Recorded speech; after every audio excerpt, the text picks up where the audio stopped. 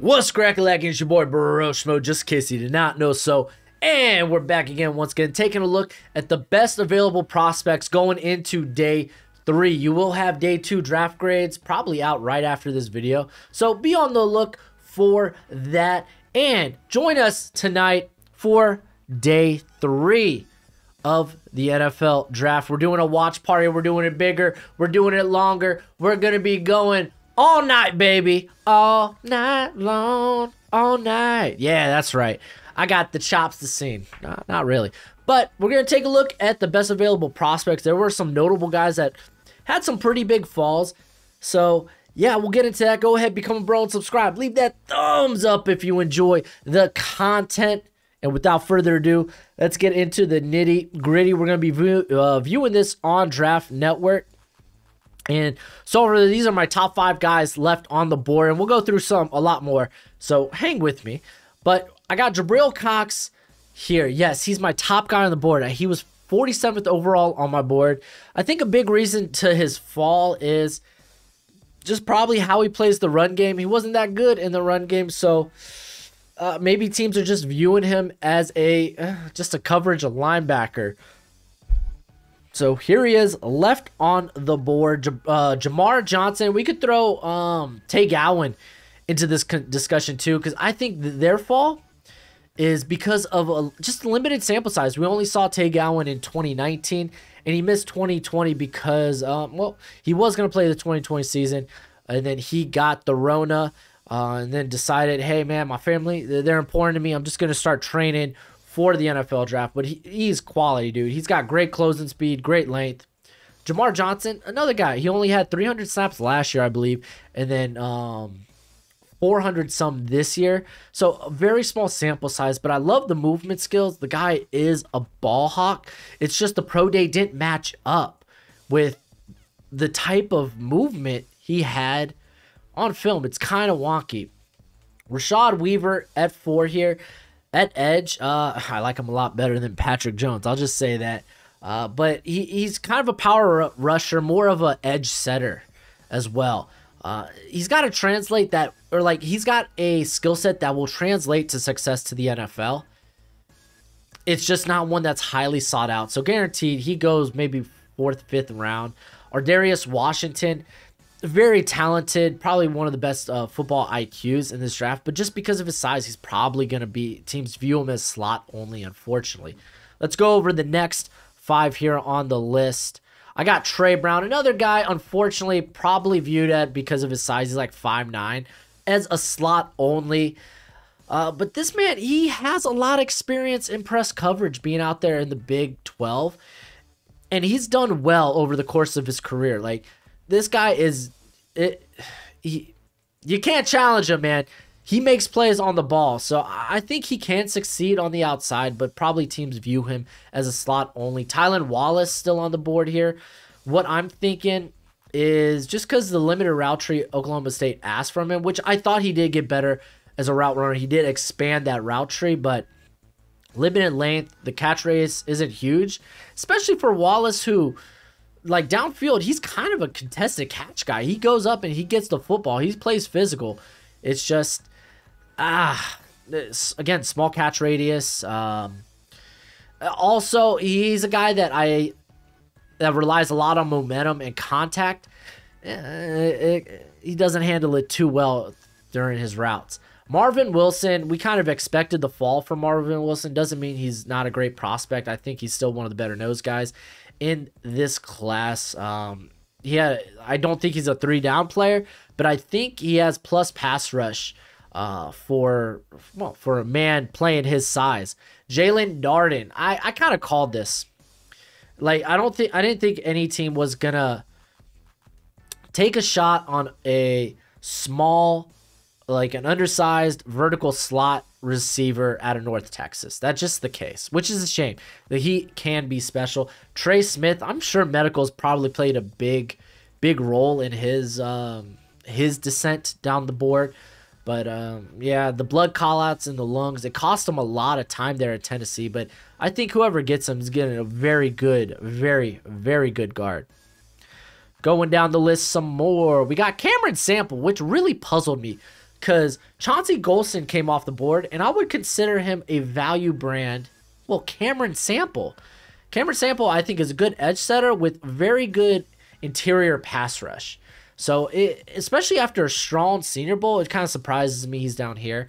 Tamorrion Terry, I fully expected him to fall. It's really a guy that I'm just really high on. There's some other people out there that's higher on him too, but 2020 was just such a disaster of a year for him there at Florida State, for a lot of Florida State prospects, not named Asante Samuel Jr. So really unfortunate, but I think some team's going to get a very good vertical receiver, big vertical receiver with really good after the catch ability. Like him in the screen game, pretty nice. Amon-Ra St. Brown also making it to day 3, and I'm just going to pile this to he's a very crafty route runner. He's good. He's very good at a lot of different things, but he's really a master of none, unfortunately. There's not one thing he could really hang his hat on, and I think that's why he fell.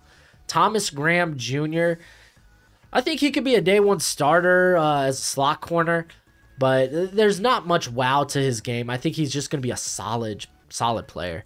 Michael Carter, I was surprised, didn't come off the board. We saw only Trey Sermon come off in the 3rd round, so didn't see really any of the running backs. So I think we're going to see 4th round, maybe a run on some of these guys. But Michael Carter, very, very skilled, very physical, despite being only 5'8", 5'7".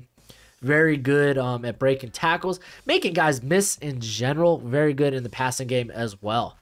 On to the next group here. I got Cade Johnson. Doesn't surprise me. He's coming out of South Dakota State. He's very quick, but I won't really say fast. He's a good route runner. He just feels like a solid slot guy, but that's kind of a dime a dozen in this class. James Hudson.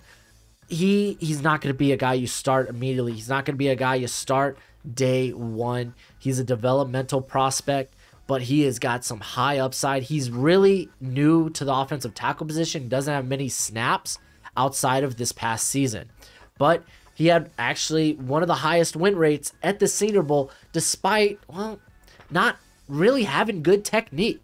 But I think if you grab him, you sit him, you develop him, you could have a real star there at tackle.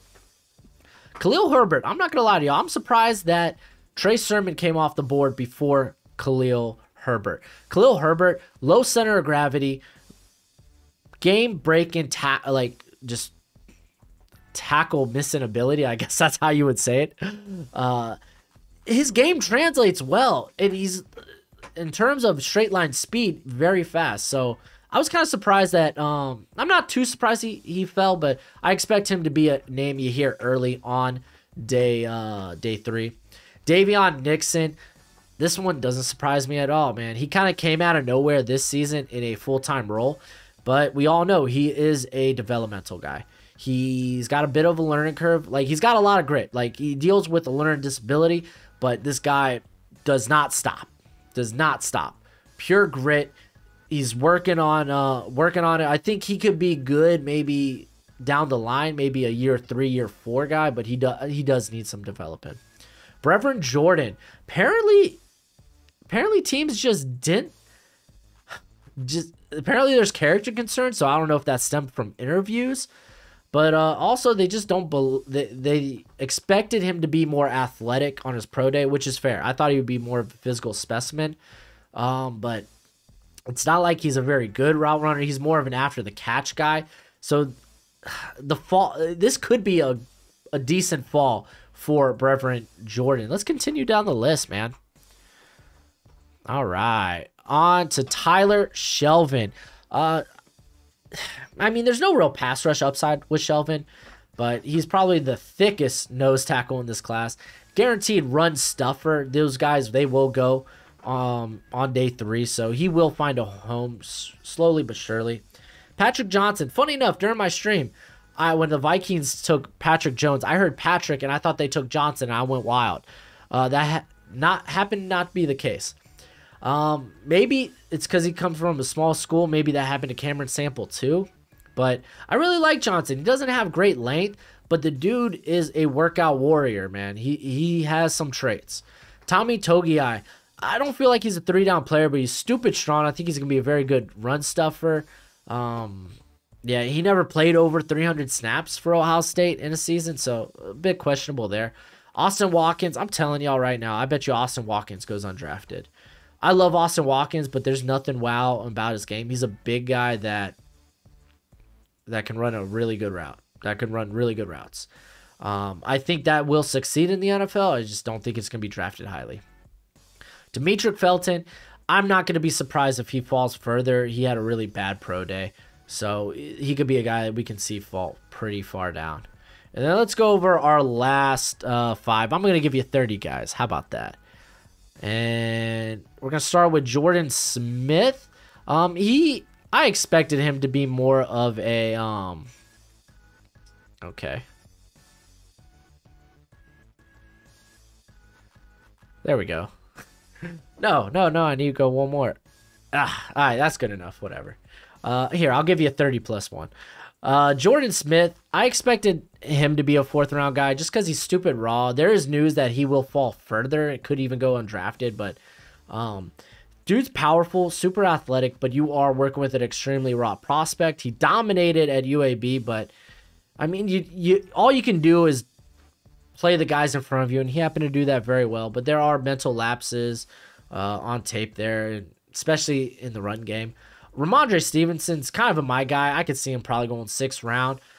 He's a big back that doesn't really necessarily play like a big back. He's very patient and very just good with his feet. Christian Uphoff, he is a small school safety, but he's got good movement skills. He should be a guy that really goes early on day 3. Jamie Newman, straight up, man. Y'all know I like Jamie Newman. He will probably be the next quarterback taken, whether it's in the 4th or 5th round. It's just a question where. I like Jamie Newman a lot. We know he's a guy that you got to develop. He really struggles in the middle of the field, man. He just doesn't see safeties over the top, doesn't see linebackers underneath, and you got to work on his decision making. He really worked in a very simple offense at Wake Forest. Really wish he played at Georgia last season, but decided to opt out. Seth Williams, potential contested catch guy. Like, he's got some real bunny hops, if you know what I'm saying. And the thing is, I just don't think he's a good separator, but he could be a good contested catch guy. To be fair, Bo Nix never put him in any good positions to do so. Here, screw it. We'll go over, I'll give you a 30 plus 3. Then I have Deontay Smith. I see him as a guard. Another developmental guy, exceptionally raw. Played majority of right tackle, I believe. No, it was left tackle. At Eastern Carolina, came in, looked real good at the Senior Bowl, but he is a bit undersized. Derek Force is a guy I love. I could see him probably fall into the 5th, 6th round. I think he'd be a good split high guy. I think there's a bit of versatility in his coverage game. He plays the run well. I think he's one of the best kept secrets in this draft. Then Cornell Powell, just a good big receiver. He's been on the older side and didn't really blossom until, well, the second half of his senior year. Did I tell you he was a 5-year or a 5th-year senior? Yeah, so yeah, I could see why that might hurt his stock, but he's more of a 4th rounder anyways. These are some of my, like, a lot of these guys I have 4th round grades on. Let's see, where do my 3rd, like, I think Brevin Jordan or no. Yeah. I think Brevin Jordan and up. So I have 20 guys with 3rd round grades or higher. Still available. So there's a lot of good value to be had, but join me tonight or this afternoon for day 3.